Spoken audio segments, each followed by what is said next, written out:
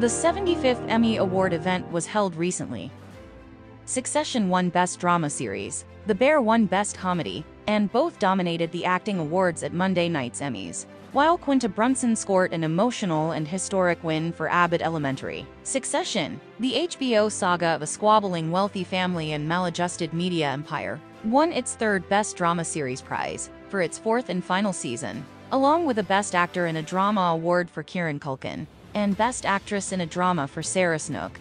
The Bear, the FX dramedy about another contentious family and a struggling restaurant at the center of the life of a talented chef, won Best Comedy Series for its first season. The Emmys also heaped honors on its acting cast, naming Jeremy Allen White as Best Actor in a Comedy, Best Supporting Actress in a Comedy for Ayo Edebiri, and Best Supporting Actor in a Comedy for Eben Moss-Backrich. All three were first-time nominees. This is a show about family and found family and real family, Edebiri said.